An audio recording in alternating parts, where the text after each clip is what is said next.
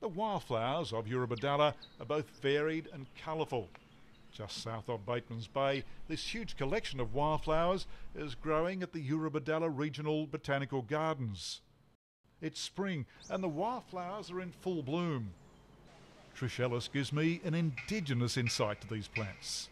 Tricia, this plant's had a very interesting name. Xanthorrhoea is the botanical name. Black boy bush most people refer to it as, and Aboriginal people in the local language, the Duriga language, it's known as Minga. It certainly has a lot of uses for the Aborigines. Absolutely. This actually was the spear shaft that was used. Obviously it has to be a lot taller than that, but it will, the men would usually affix a silkcrete spearhead to it.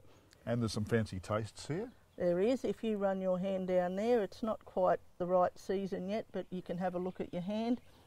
It tastes a little bit like honey. It's just sweet. It's only just started to get the taste. And down on the leaves here. And down on the leaves, when you pull the new shoots out of the leaves, you can only get it out if it comes out easy. Yep. Then you can chew on the end of it. Doesn't really have any taste. It just stimulates your saliva and it helps to keep your mouth moist so that you don't dehydrate.